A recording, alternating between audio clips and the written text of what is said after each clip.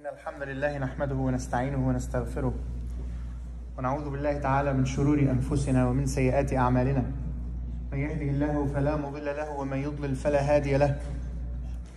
ونشهد أن لا إله إلا الله وحده لا شريك له ونشهد أن محمدا عبده ورسوله أرسله الله بالهدى ودين الحق ليظهره على الدين كله ولو كره المشركون.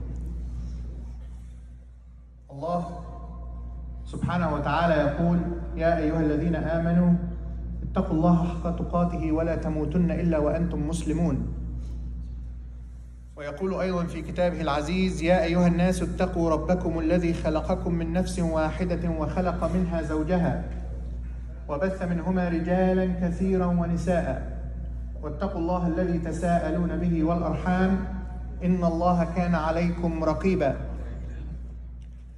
يا أيها الذين آمنوا اتقوا الله وقولوا قولا سديدا يصلح لكم أعمالكم ويغفر لكم ذنوبكم ومن يطع الله ورسوله فقد فاز فوزا عظيما.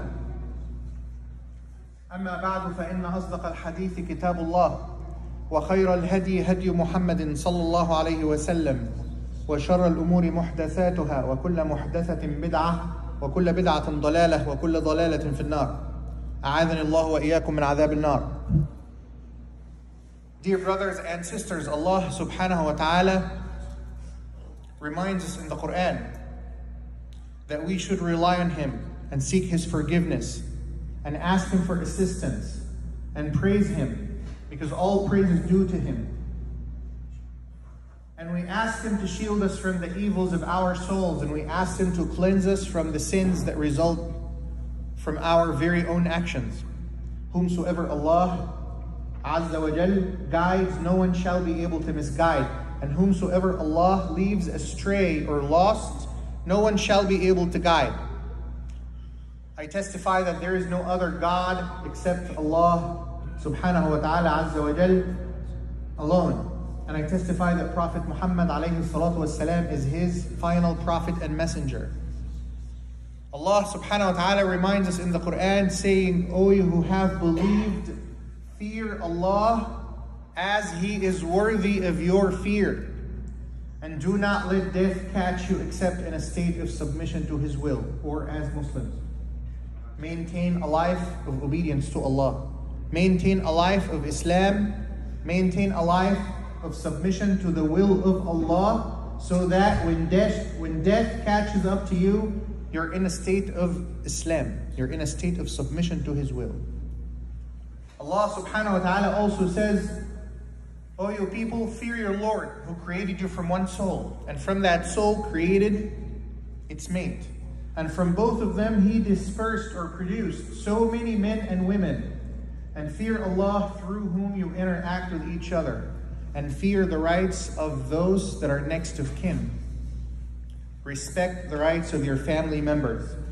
Your family members, your fathers, your children, your brothers, your sisters, they have rights upon you. Respect those rights, because Allah subhanahu wa ta'ala is always observing you, recording every action, recording every word. Allah subhanahu wa ta'ala also says in the Quran, O you who have believed, fear Allah and speak only the truth. Speak only these words that you will never regret. Speak only the words of those that are righteous, so that Allah may reform your actions. If you focus on what you say and only speak the truth, Allah subhanahu wa ta'ala will fix your actions for you. He will help you with your deeds and forgive your sins. And whosoever obeys Allah subhanahu wa ta'ala and His messenger has definitely achieved a great achievement. Brothers and sisters, again and again and again, the most truthful of all words is the word of Allah subhanahu wa ta'ala. And the best guidance is the guidance of Prophet Muhammad alayhi salatu wassalam, because without his guidance, without the sunnah, we may interpret the Quran differently. Without the guidance of Muhammad alayhi salatu wassalam, we will not have one understanding of the Quran. We'll all be different. And the worst matters of deen are bid'ah. innovations, introductions of new things into the deen, the religion, that we haven't learned from Prophet Muhammad alayhi salatu wasalam, or those who follow him. The worst matters in deen are those bid'ah, those innovations. Because all of them lead to misguidance, and misguidance leads to the fire of hell. Wal-'iyadhu billah. Now there is no doubt that the only religion that Allah subhanahu wa ta'ala has approved and ordained for His creation is the religion of Islam. Allah subhanahu wa ta'ala says in the Quran, إِنَّ الدِّينَ عِنْدَ اللَّهِ الْإِسْلَامِ وَمَنْ يَبْتَغِ غَيْرَ الْإِسْلَامِ دِينًا فَلَنْ يُقْبَلَ مِنْهُ وَمَنْ يَبْتَغِ غَيْرَ الْإِسْلَامِ دِينًا فَلَنْ يُقْبَلَ مِنْهُ وَهُوَ فِي الْآخِرَةِ مِنَ الْخَاسِرِينَ. The only religion in the sight of Allah is the religion of submission to His will, the religion of Islam. And whoever seeks a different religion, it will not be accepted from them. And in the hereafter, they will be with the losers. The only religion that Allah subhanahu wa ta'ala has revealed is submission to His will, the religion of Islam. You either accept the will of Allah and you submit to it, or you don't submit to it, you submit to something else. You either follow the path of Allah or you follow some other path. You either accept the will of Allah and you obey Him, or you don't accept it and you obey somebody else, in whole or in part. So you can have little sins here and there, or you can just reject the entire faith, the entire religion. Either way, there is only two ways of life in this life. The way that Allah has approved, which is the religion of Islam, and anything else. They're all the same. They're all equal. And there is no doubt that Allah subhanahu wa ta'ala sent every prophet and every messenger from the beginning of time to deliver to us that will of Allah. Allah subhanahu wa ta'ala sent prophets and messengers to tell us what His will is, what His religion is, who He is, what He wants, how He wants it. The prophets and messengers came one after another from the beginning of time so that they can guide us. And there is no different, this is not a different thing than what happened during the time of Prophet Muhammad alayhi salatu wasalam, when Allah subhanahu wa ta'ala appointed the Prophet Muhammad alayhi salatu wasalam to deliver that message to the Arabs. After hundreds of years of no prophets and no messengers.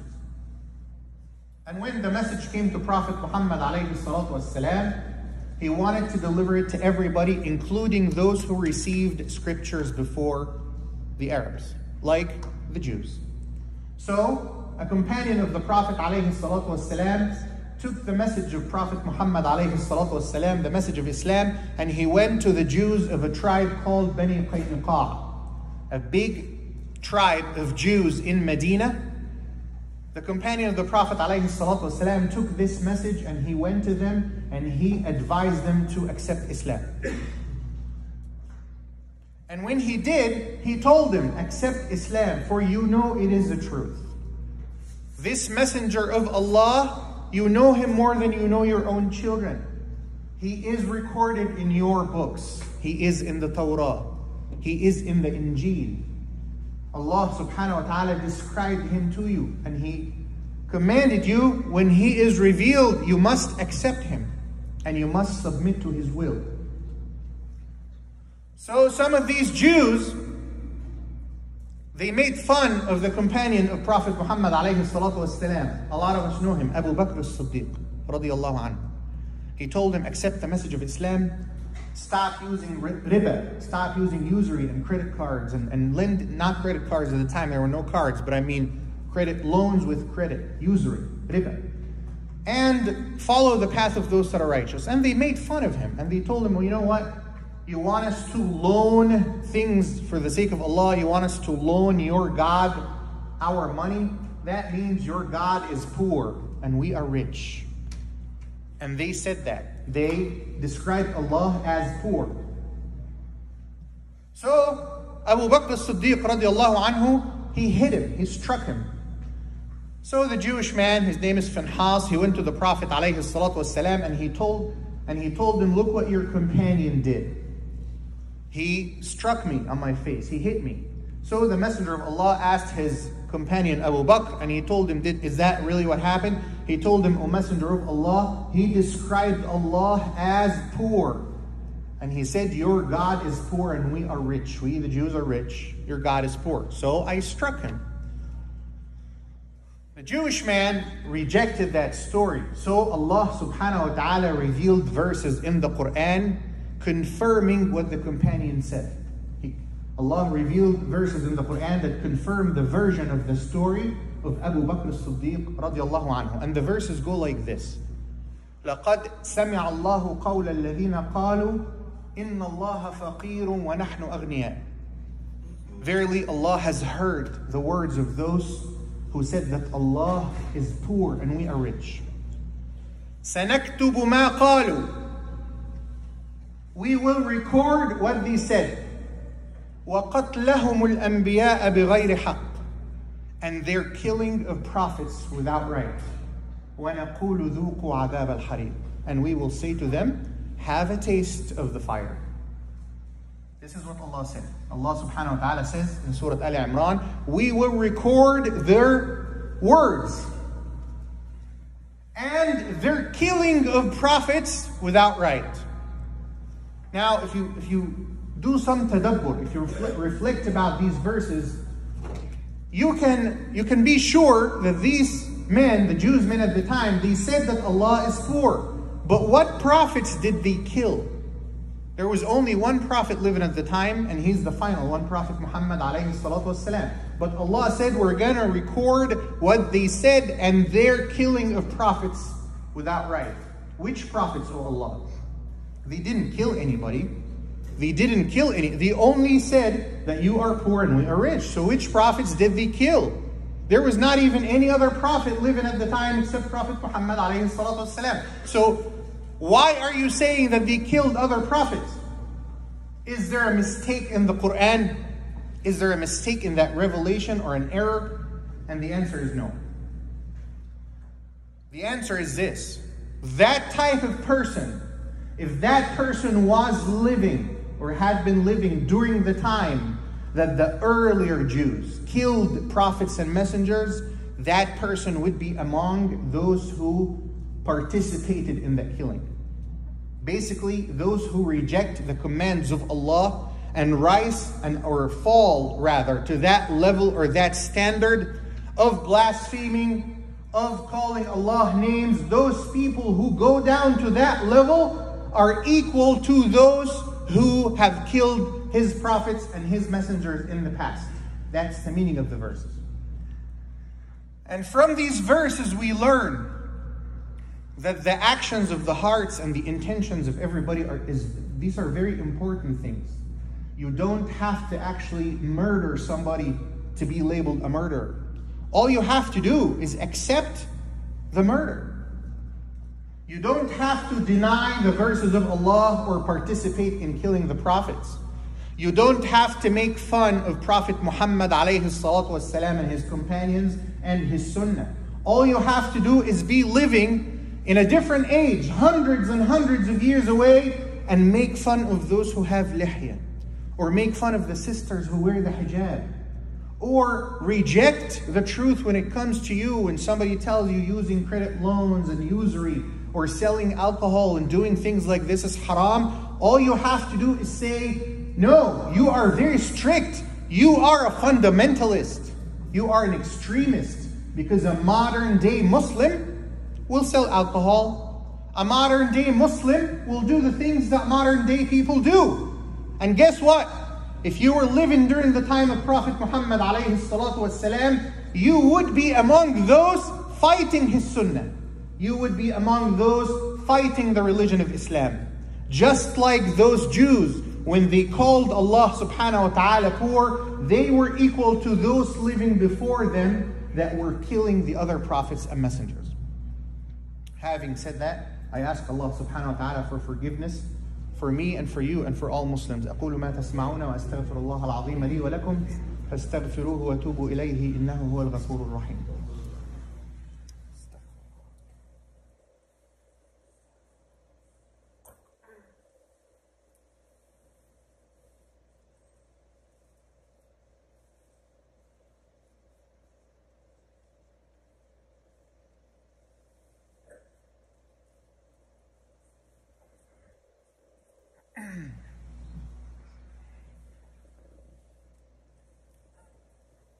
الحمد لله وحده والصلاة والسلام على من لا نبي بعده سيدنا Muhammad.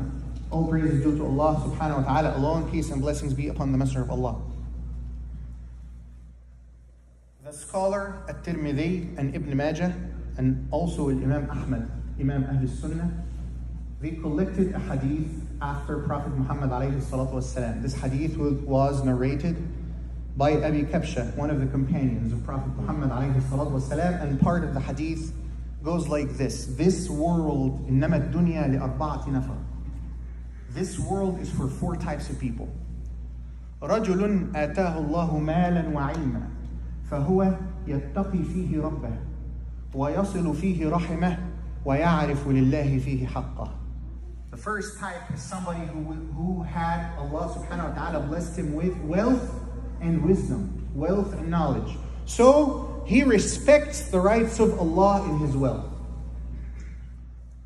He uses this wealth in ways of obedience to Allah subhanahu wa ta'ala. He guards and preserves the rights of Allah in his wealth and the rights of those that are next to his skin. He uses the money and earns the money and uses it in the way that Allah has approved. This is the first kind. And he said, the Prophet ﷺ said, وَهُوَ فِي أَعْلَى الْمَنَازِلِ عِنْدَ اللَّهِ. This is the one in the highest status in the sight of Allah. The second type is somebody who was blessed with knowledge but no money. وَرَجُلٌ آتَاهُ اللَّهُ عِلْمًا وَلَمْ يُؤْتِهِ مَالًا. So, this second type, he has wisdom. He has guidance. But he doesn't have money. But he looks at the first one. He looks at the other types. Says, if I had money, I would spend it in the same manner that guided person has spent it. فَهُوَ مَعَهُ فِي مَنْزِلَتِهِ عِنْدَ اللَّهِ. So he reaches that level with him, with the first type. Even though he doesn't have that money, he doesn't have that wealth, but his intention is, if he had it, he would spend it in the same manner. The third type, he said, alayhi salatu wasalam, وَرَجُلٌ لَمْ يُؤْتِهِ اللَّهُ مَالًا وَلَمْ يُؤْتِهِ عِلْمًا. I'm sorry. The third type is وَرَجُلٌ آتَاهُ اللَّهُ مَالًا وَلَمْ يُؤْتِهِ عِلْمًا. The third type is somebody that the Prophet ﷺ said, Allah subhanahu wa ta'ala blessed him with a lot of money but no guidance. فَهُوَ لَا يَتَّقِي فِيهِ رَبَّهُ. So he does not preserve the rights of Allah in that wealth. He doesn't achieve the goals that Allah subhanahu wa ta'ala wants us to achieve in this life if we have wealth. So the Prophet ﷺ says he is in the worst of categories. And somebody, the fourth type is, the Prophet ﷺ said, somebody that Allah subhanahu wa ta'ala has given no wealth and no money either. So he looks at the third type, he said, if I had a lot of money, I would be doing what this person is doing. I would be going gambling with this money. I would be buying a lot of haram things. I would be investing this money in haram business. I would do this. So he is in the lowest category, was the third type.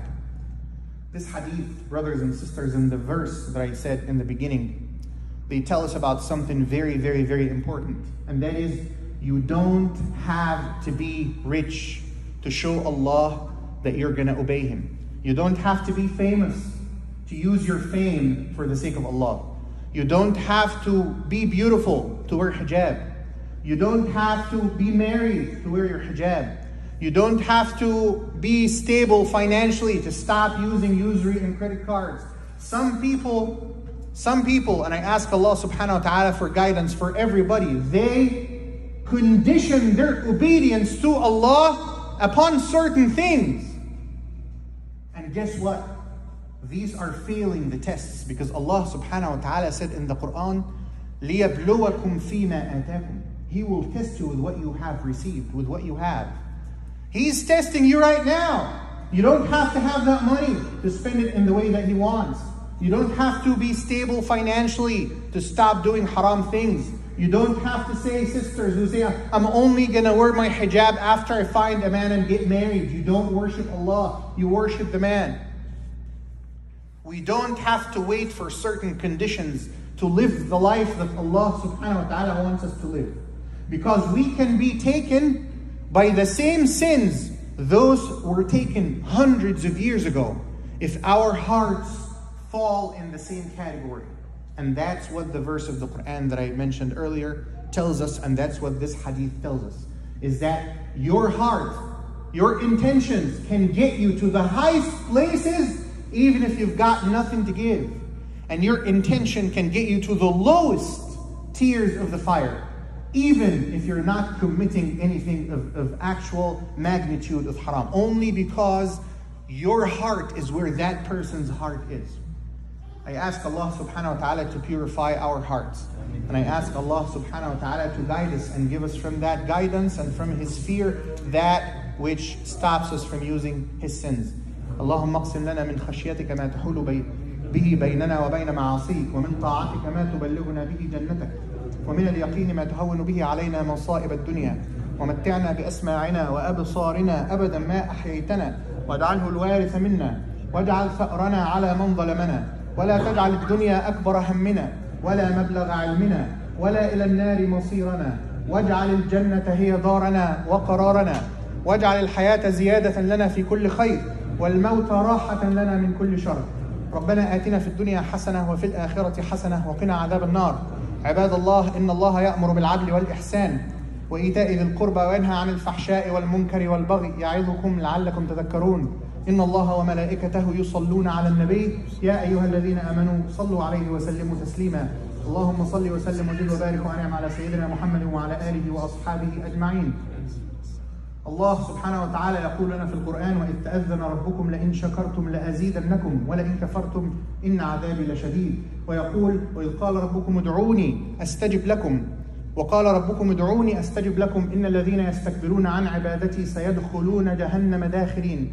فادعوا الله يستجب لكم واسألوه يعطكم وانصروه ينصركم واشكروه يزدكم وسبحان ربك رب العزة عما يصفون وسلام على المرسلين والحمد لله رب العالمين وأقيموا الصلاة.